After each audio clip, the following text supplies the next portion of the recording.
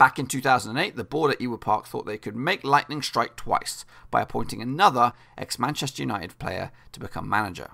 However, they could not be further from the mark. This appointment was Paul, dare I say it, Ince. What a horrific appointment this turned out to be. Despite performing so well in his first managerial job at MK Dons, Rovers in the Premier League were not a good fit for the ex-Inter Milan midfielder. And despite the hoo-ha when he arrived, Ince was shown the door before the end of the year in his first season at Blackburn. Ince had failed as a Rovers manager. But time can heal most things. What would happen with Ince in charge today? Can he manage Rovers in the third tier? Will his experience at lower league management help him get it right this time at Ewood Park? Second chance saloon for Incey boy, let's take a look.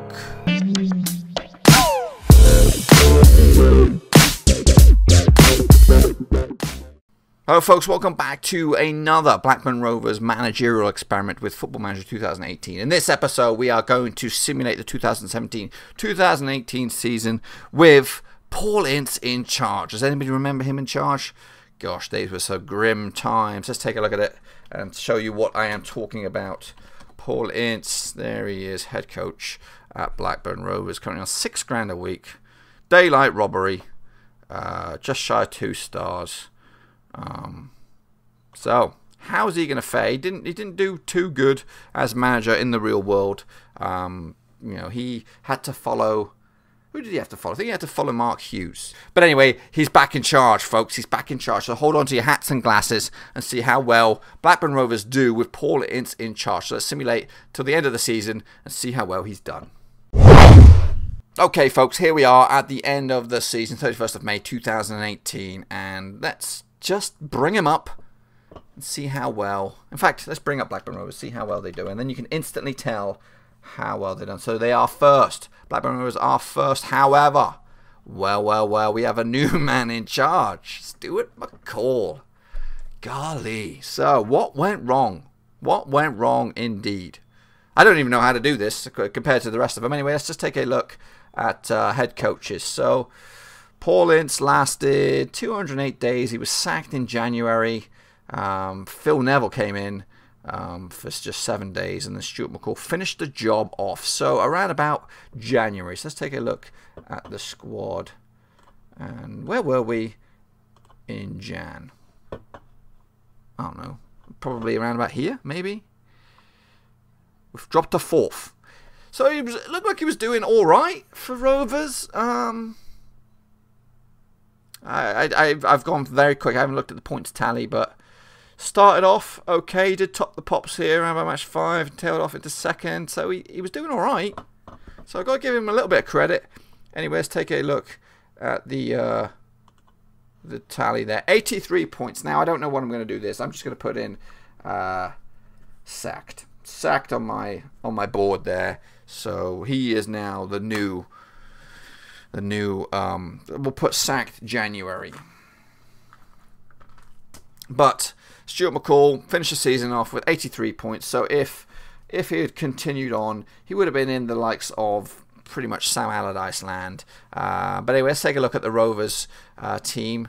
And first and foremost, let's take a look at the transfer dealings. So 4 players were brought in. 2 were brought in by Paul Ince, Victor Anichebe and Kelvin Wilson. Kelvin Wilson. That's a strange one. Kelvin Wilson was brought in. No real game time. Looks like he's more brought in as assistant coach. Victor Anichebe come in. Ugh, horrible statistics. Just the 1 appearance, 1 goal. Yeah. Fusen Diabete was brought in by Stuart McCall. Not bad, 7.11. And Chris Stokes was brought in, left back. Just the 1 appearances. As for players going out, there's a few names here. Conway was let go to Dundee, 100 grand. That's probably about right. Dominic Samuel was let go to Preston. Not bad return, I guess, in the Championship. So it's a step up for the lad. Didn't really get any game time at Rovers. You know, I'm not going to complain about that one. Paul Caddis also went to Dundee. So similar deals to some of the other game saves or experiments that we've done. I've noticed that Caddis and Conway have gone to Dundee a couple of times. So let's take a look at this bizarre season with Ince and McCall in charge. Top the pops, David Raya made 57 appearances, Paul Downing made 52, Small with 51, Chapman with 47, and Elliot Bennett with 45. Top goal scorer, Bradley Dack with 14 goals. Elliot Bennett's in second with 10. Dig G is in there third with 9. Antonson and Adam Armstrong joint 4th, 5th with 8 goals. As for the assists, Bradley Dack 14, Elliot Bennett with 12, Chapman 9, Graham with 6, and Charlie Morgu's in there with 5. But how does that rank with the players in the rest of the division? Charlie White tops the goal scoring charts with 21 goals. Will Grigg in second with 20. Ewan Doyle's in there with third. David Bell is in fourth. Omar Bogle, is he on loan or is he there on deal? He is on loan from Cardiff with 17 goals. So the highest Blackburn Rovers players in joint 14th, and that is Bradley Dack. Let's take a look. If I can get there, the assists, there they are. Jake Forster Kasky tops the assists, 17 assists. Richie Towell second, 16. Anthony Grant in third with 15. Alex Gibley's in fourth, 13. Billy Bingham is in fifth with 12. Highest assist maker is Bradley Dack in there with 7. As for the best player, I just saw it. Let's back it up. Makes it a little easier if I go this way. Will Grigg tops the tally, 7.30. Anthony Grant second, 7.23. Richie Towell third, 7.22. Reece James in fourth, 7.19. But Elliot Bennett is there, 7.18 in fifth place. Let's go around. In fact, let's have a quick glance at the cup situation. Well, we did pick up the Checker Trade Trophy. I have not looked at everyone's Checker Trade Trophy or the fixtures, but Blackburn Rovers picking it up with a day out at Wembley. Let's have a look. 53,000 attendance. 25,000 of those were Oxford fans. So a good turnout by Rovers. Yeah, let's go back actually. Who plays in this game? Does he rotate it? A couple of youngsters in there. Platt, Travis. Does rotate a little bit. Pretty strong side. Whoa, where did I go? FA Cup, first round they beat Leamington, second round, third round got knocked out by Arsenal. We don't really want to, that's pretty heavy defeat. League One, where's the League Cup? Caballero Cup, lost to Crewe on penalties. So let's go around the grounds, or around the leagues, and see what went on in the other divisions. Man United finished top of the pops, 90 points. Man City in second with 83. Liverpool and Arsenal make it the top 4. As for Burnley, Scumbags, 7th place.